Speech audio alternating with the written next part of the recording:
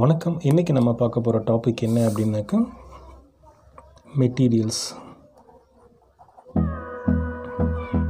இந்த மெட்டீரியல்ஸை எப்படி நம்ம டிஃப்ரென்ஷியேட் பண்ணலாம் அப்படிங்கிறத பற்றி பார்க்கலாம். இந்த மெட்டீரியல்ஸை நம்ம 3 வகையாக நம்ம பிரிக்கலாம். ஓகே, ஒன்று conductor, second semiconductor, third one is insulator.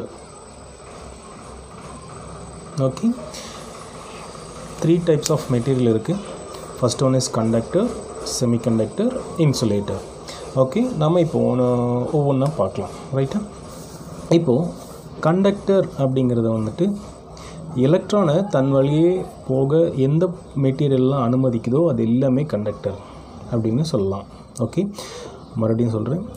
எலக்ட்ரானை எந்த ஒரு பொருள் அனுமதிக்குதோ, தன் வழியே போக அனுமதிக்குதோ அந்த பொருள் எல்லாமே கண்டக்டர்.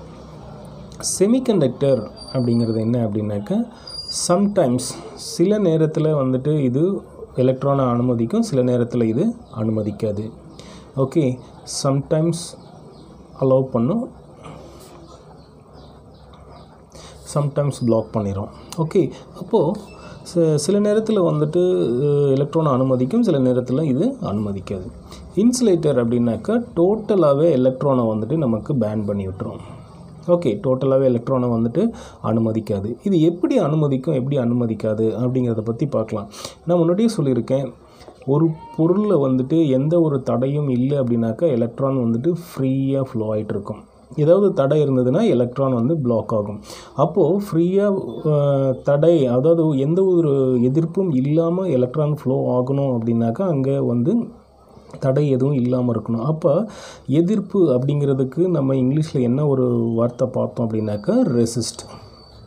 ஓகே, அப்போது இதை நம்ம ரெசிஸ்டன்ஸ் அப்படின்னு சொல்லலாம். அப்போ ரெசிஸ்டன்ஸு குறைவாக இருந்தது அப்படின்னாக்கா எலக்ட்ரான் அதிகமாக ஃப்ளோ ஆகிட்ருக்கும்.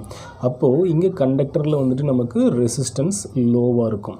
ஓகே, இங்கே செமிகண்டக்டரில் சம்டைம்ஸ் எலக்ட்ரான் அலோவ் பண்ணும், சம்டைம்ஸ் எலக்ட்ரானை பிளாக் பண்ணும். அப்போது சம்டைம்ஸ் ரெசிஸ்டன்ஸ் லோவாக இருக்கும், சம்டைம்ஸ் ரெசிஸ்டன்ஸ் ஹையாக இருக்கும். ஓகே, இப்போ இன்சுலேட்டரில் பார்த்தீங்க அப்படின்னாக்கா ரெசிஸ்டன்ஸ் எப்படி இருக்கும், ஃபுல்லாக இது எலக்ட்ரானை பிளாக் பண்ணிடும். அப்போது resistance high resistance. Okay, first கண்டக்டர்னு என்ன, எலக்ட்ரானை தன் வழியே போக அனுமதிக்கிறது கண்டக்டர். செமிகண்டக்டர்னால் எலக்ட்ரானை சில சமயம் அனுமதிக்கும், சில சமயம் அனுமதிக்காது. இன்சுலேட்டர்னால் எலக்ட்ரானை தன் வழியே போக அனுமதிக்காது. அப்போது எலக்ட்ரான் ஃப்ரீயாக மூவ் ஆகுதுன்னா அங்கே ரெசிஸ்டன்ஸ் லோவாகும். எலக்ட்ரான் ஃப்ரீயாக மூவ் ஆகலை, பிளாக் ஆகிடுச்சு அப்படின்னாக்கா அங்கே ரெசிஸ்டன்ஸ் ஹையாக இருக்கும். செமிகண்டக்டரில் ரெசிஸ்டன்ஸ் எப்படி இருக்கும் அப்படின்னாக்கா சில டைம் ஹையாக இருக்கும், சில டைம் லோவாக இருக்கும். ஓகே, அப்போது இந்த கண்டக்டருக்கு சில எக்ஸாம்பிள் பார்த்தோம் அப்படின்னாக்கா எந்தெந்த பொருளெல்லாம் கண்டக்டர் அப்படின்னாக்கா காப்பர், அலுமினியம், அயன் எட்ஸெட்ரா. செமிகண்டக்டருக்கு என்ன ஆகுதுன்னா சிலிக்கான், ஜெர்மானியம். ஓகே, இன்சுலேட்டருக்கு எந்த மாதிரி பொருள் அப்படின்னாக்க பேப்பர், மைக்கா, வுட்டு, இதெல்லாம் இன்சுலேட்டர். எந்த ஒரு பொருள் கரண்ட்டை தன் வழியே போக அனுமதிக்கலையோ அது எல்லாமே இன்சுலேட்டர். ரைட்? இதில் இன்ட்ரெஸ்டிங்கான இன்னொரு விஷயம் இருக்குது. இது எப்படி அப்படின்னாக்கா, நான் முன்னாடியே சொல்லியிருக்கேன், ஒரு எலக்ட்ரானில் ஒரு ஆட்டமில் ஒரு எலக்ட்ரான் ரொட்டேட் ஆகிட்டு இருக்கும். இங்கே தான் எலக்ட்ரான் இருக்கும், இங்கே நியூக்ளியஸ், இது புரோட்டானும் நியூட்ரானும் இருக்கும் இந்த இடத்துல. அப்போது இந்த லாஸ்ட் ஆர்பிட்டுக்கு பேர் வேலன்ஸ் ஆர்பிட். இந்த லாஸ்ட் ஆர்பிட்டுக்கு பேர், ஒரு ஆட்டமில் இருக்கக்கூடிய லாஸ்ட் ஆர்பிட்டுக்கு பேர் வேலன்ஸ் ஆர்பிட்னு பேர். இதில் இருக்கக்கூடிய எலக்ட்ரானுக்கு பேர் வேலன்ஸ் எலக்ட்ரான் அப்படின்னு பேர். ஓகே, இந்த வேலன்ஸ் எலக்ட்ரான் என்ன பண்ணணும், இங்கே ஒரு 8 நம்பர் ஆஃப் எலக்ட்ரானை இந்த லாஸ்ட் ஆர்பிட்டில் 8 நம்பர் ஆஃப் எலக்ட்ரானை மேக் பண்ணுறதுக்கு இதை ட்ரை பண்ணிகிட்ருக்கோம். ஓகே, உருவாக்குறதுக்கு இங்கே ட்ரை பண்ணிகிட்ருக்கோம். இங்கே ஒரு எலக்ட்ரான் இருந்ததுனாக்கா மீதி 7 எலக்ட்ரான் இங்கே கொண்டு வரதுக்கு ட்ரை பண்ணிகிட்ருக்கோம். அப்போது இந்த எலக்ட்ரான்ஸ், ஓகே, இதில் 8 எலக்ட்ரான் இருந்தது அப்படின்னாக்கா அது வந்துட்டு எந்த ஒரு இதுக்குமே யூஸ் ஆகாது. அது வந்துட்டு இனர்ட் ஸ்டேஜஸ் அப்படின்னு சொல்லலாம். இங்கே வந்துட்டு 8 எலக்ட்ரான் இந்த வேலன்ஸ் ஆர்பிட்டில் வந்துருச்சு அப்படின்னாக்கா இனர்ட் ஸ்டேஜ் அப்படின்னு சொல்லலாம். பட் அந்த மாதிரி வர்றது ரேர் தான்.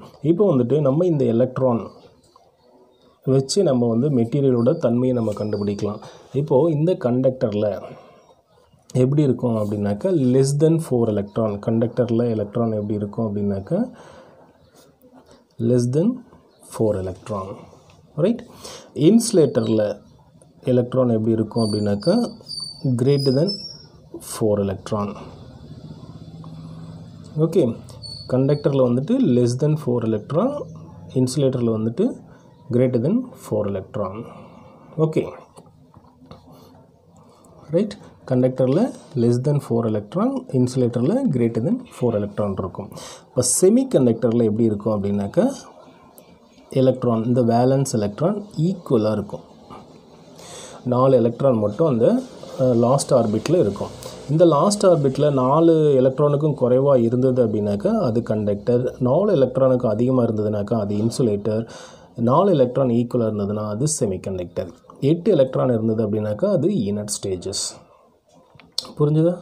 ஓகே, இப்போ ஒரு ஆட்டம் என்ன வச்சுட்டு நம்ம அந்த மெட்டீரியல் என்ன மெட்டீரியல், கண்டக்டரா, செமிகண்டக்டரா, இன்சுலேட்டரா அப்படிங்கிறத பற்றி நம்ம ஈஸியாக கண்டுபிடிச்சிடலாம். ஓகே, இந்த கான்செப்ட் உங்களுக்கு புரிஞ்சிருக்குன்னு நினைக்கிறேன். பிடிச்சிருந்ததுன்னா லைக் அண்ட் ஷேர் பண்ணுங்கள். ஏதாவது டவுட் இருந்ததுன்னா கமெண்ட் பண்ணுங்கள். மறக்காமல் சப்ஸ்கிரைப் பண்ணுங்கள். நன்றி, வணக்கம்.